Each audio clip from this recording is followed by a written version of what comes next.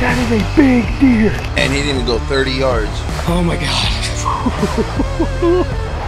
That was the first buck I've ever shot. Woo, what a rush. Money. That deer is dead. Tagged out, baby. You shot one? Yeah. Hell yeah, dude. I saw him go down.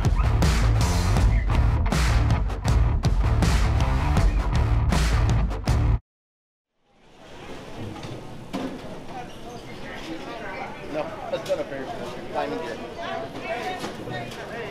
Yeah, no, it's rock climbing gear. What problems are you causing? Well, apparently we have too much weird materials and metals in our bags, so We're holding up the whole line. things are getting weird. We have to board this plane in 10 minutes and we're starving. Is it really in 10 minutes? No, just kidding. Oh.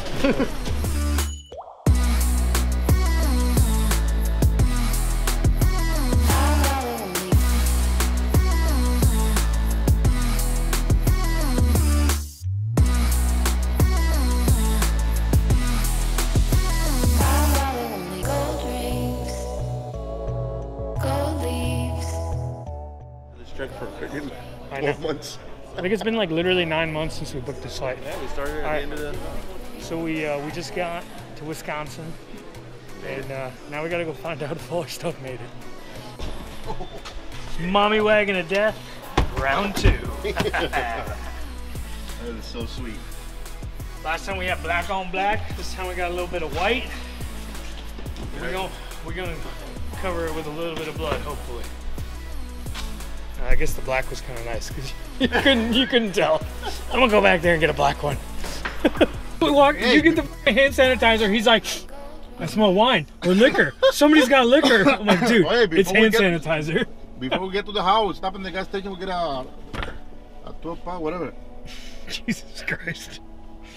Sure, we'll get you some beer.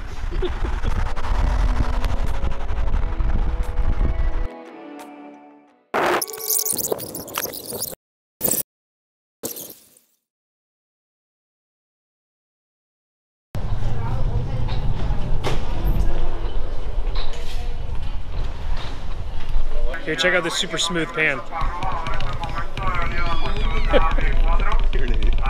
Go for us and fix that. So we're heading for like a long weekend right now to go scout. We've got like 11 cameras with us or something. We have a lot of game cameras. We're gonna go out to an area that I hunted like 3 years ago. 3 years ago. And we got to order food. So anyway, what's he saying? They're looking for the guy with the green shirt and the duck on the front. Shit. So, we're going to this place that I hunted like 3 years ago, and I saw the biggest buck that I saw the biggest buck that probably I've ever seen.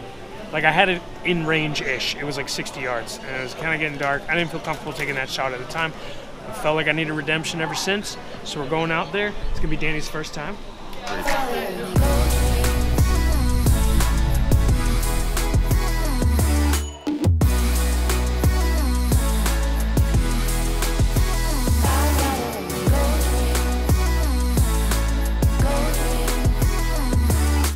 So we're just sitting here in a parking lot because it's the only place that we had signal, and we're downloading the offline maps on Hunt Stand.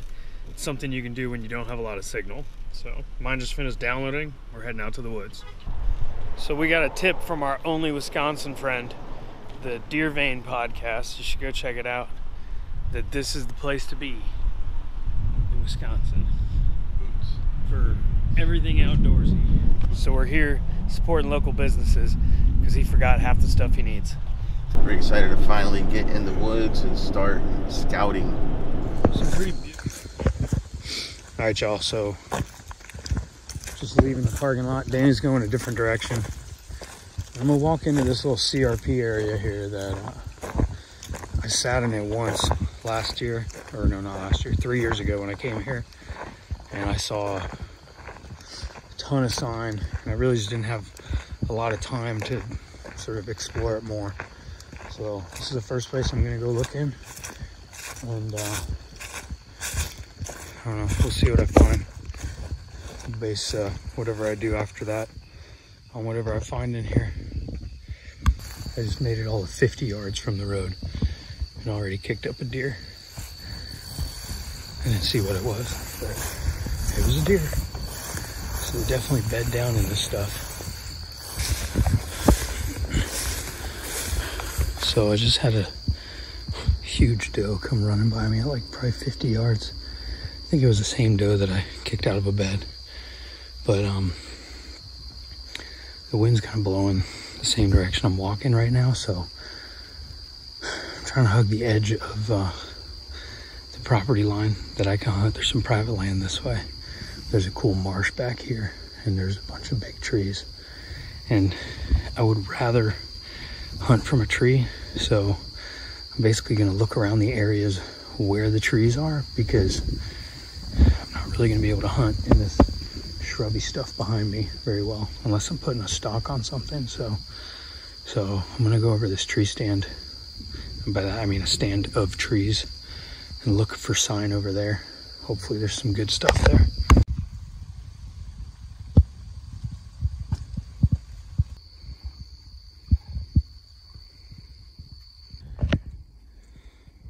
So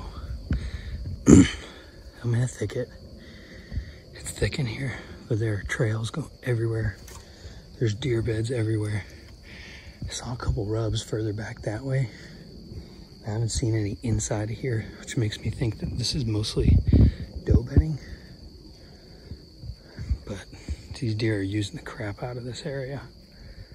So I'll keep cruising along until I find some buck beds with some rubs near them. But there's definitely deer here. That tree.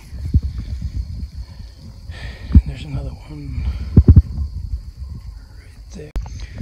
Well, this is starting to look a little more like a buck bed.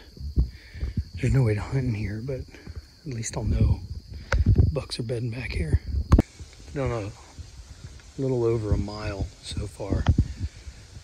So far, I've found one area that looks promising. There's definitely bucks back there.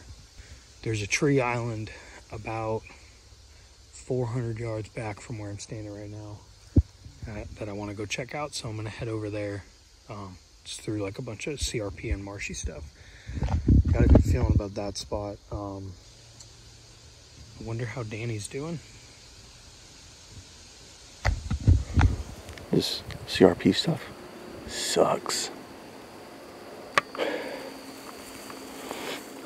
Well, I made it to this tree line. It's a hellish trek. Definitely don't want to do that again. Well, as soon as I got back here, found a deer bed. If we're gonna hunt this back here, we're definitely not taking the route that I just took. That was pretty brutal. Where I'm at now, all the way around to back to the field, is about almost 600 yards. So it's not that bad. I'm gonna try to do that and see if I can find any sign. You see these trees right here? That's where I was trying to get to. It's only about 150 yards out, but this stuff right here, it's like quicksand. It's mud. I walked a little bit into it. Got about 20 yards in, and as soon as you get off the grass, you're knee deep. And trying to get stuck out there. There's really nothing to grab onto if you get into a situation. No reception. So, really sucks because the way back, it's solid ground, but it's still that CRP crap. Look at this. Turkey.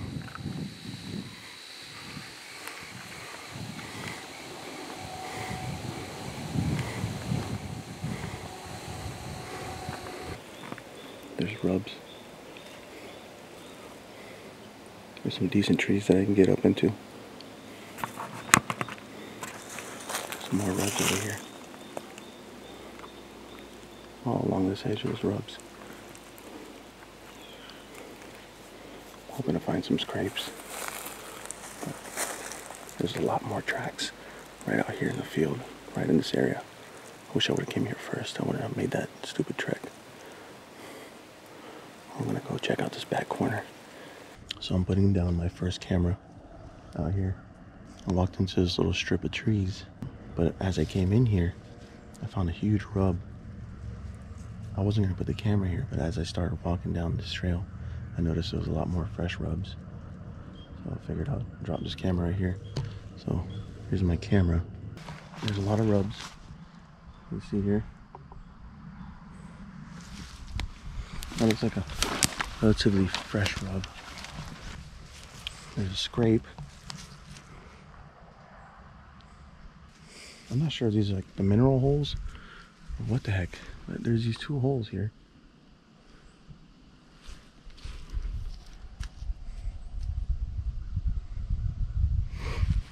It looks like there's deer tracks inside the hole.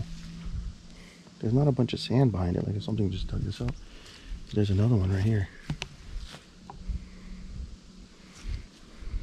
So you got the two holes, and then you got that scrape. So I made my way to this backside of this field. I went through like a little bit of a thicket on the edge of this agricultural field. I got to the backside of it. This is where I was trying to get to when I was walking around the swamp. I really wish I would have came this way first because this is much nicer on this side. There was a load of sign back out there on the field.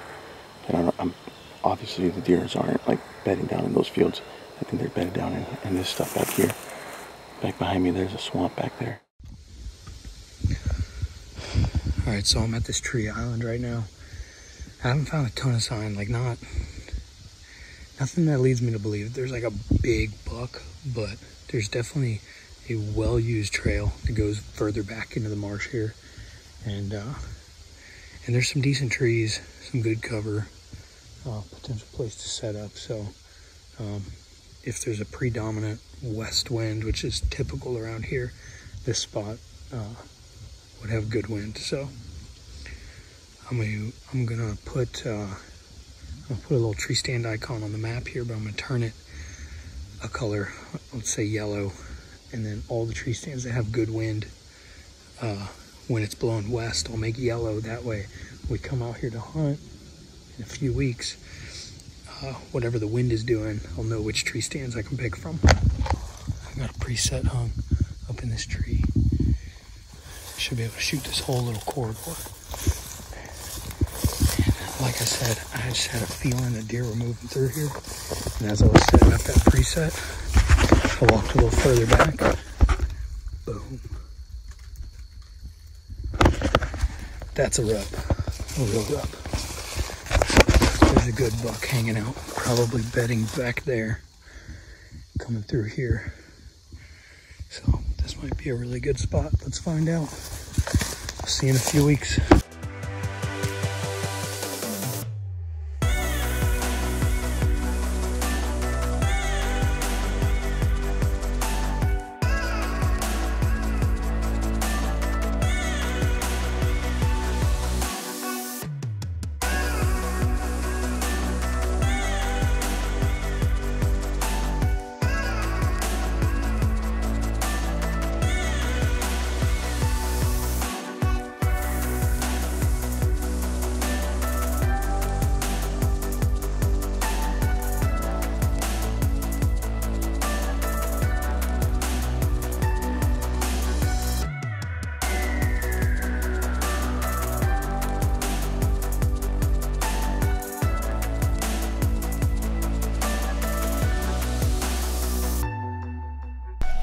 Danny's heading into the woods with like 75 pounds of crap. He's braver than I am. I just don't feel like doing it right now. I'm feeling a little bit sick. In Wisconsin, you're allowed to spotlight deer at nighttime, but you can only do it if you have no weapon in the car. So I just took my bow out and I stashed it in the bushes. And while Danny's walking in right now, I'm gonna go drive around. There's some cornfields and stuff around here, and I'm just gonna spotlight a little bit, see what I can see, and then when it gets light, I'm gonna go out and scout a little bit. I just really didn't feel like climbing up a tree this morning, but I still want to be productive if I can. Spotted 2 bucks, so that's nice. Bunch of does. And it seems like the deer around here are kind of secretive about where they like to hang out. Doesn't seem like they hang out in these crop fields around the morning. It seems like they kind of creep back into the woods, so that's where I'm going. All right, y'all, so I'm gonna head back out to the area that I started in yesterday. Saw a few deer in there. Saw a lot of beds, so I'm gonna go across the canal. Got my waders on. Let's go see if we can find some elusive bucks.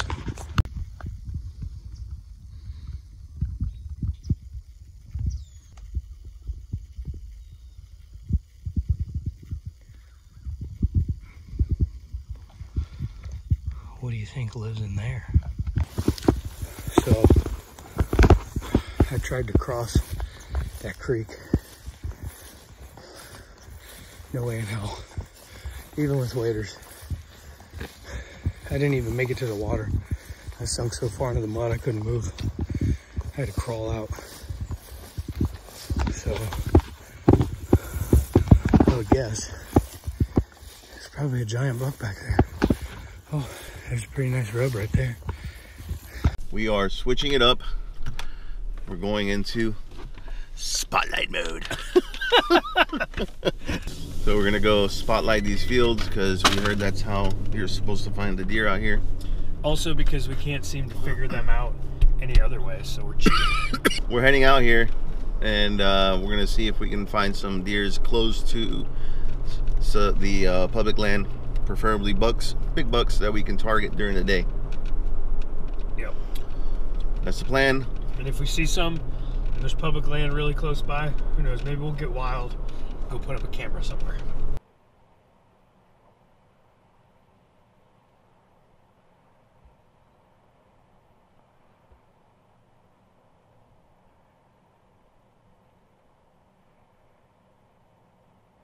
Meh. Oh, they don't like that. I'm down. Yeah, cool, got it. Focus. Fíjate, está aquí, el hombre de aquí, la chiquitita delante. De atrás aquí, Dani. Ya se fueron. Se fueron, buck. Se fueron, pero... Oh, yeah. Ese papá. Ese papá.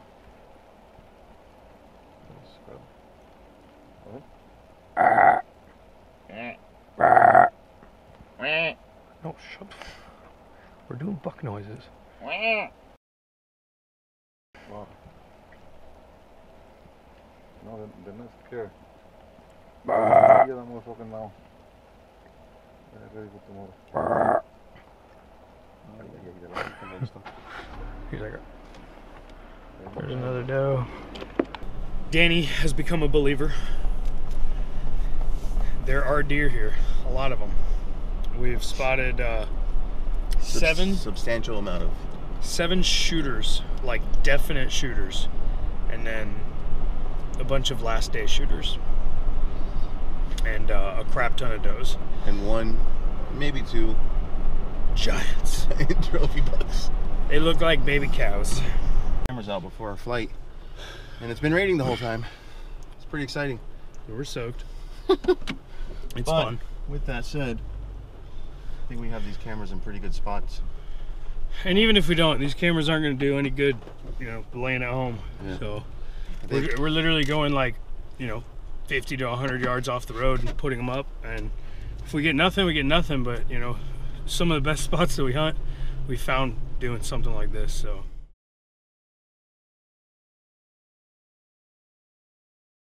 All right, y'all, so it's our first night here in Wisconsin, and we're going out to grab a bunch of cameras and spotlight some fields. We saw a bunch of bucks in these fields last time we were here, so we're just gonna kind of see if they're still hanging out and see what kind of activity we've got. Hopefully they're kind of rutting a little bit, and start coming up with a game plan for tomorrow. Light over here? Stay tuned. So we just had a bit of a weird encounter. We're checking cameras, you know, at nighttime because we're trying to be as efficient as possible. We just got here. A hunter. And some guy pulled up, started being a creep, hanging out behind us, and started telling me that he thought we were doing illegal stuff, and he called the game warden and whatnot. So anyway, we're not doing anything illegal, so we just kind of ignored him. He's still back there, kind of. Well, I don't see him now, but Just creeping around. Game warden hasn't come yet, so clearly the game warden doesn't really seem to care that much. But we're checking cards. Hopefully we got something good. Just out here doing illegal stuff. With all these lights. I wonder, How can you tell if somebody's doing something illegal? Hey, hold on. Should we get the SD card?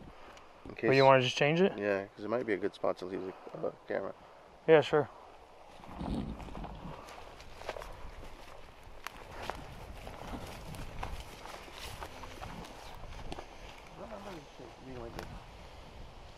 I mean, I'm pretty sure we walked down that side over there.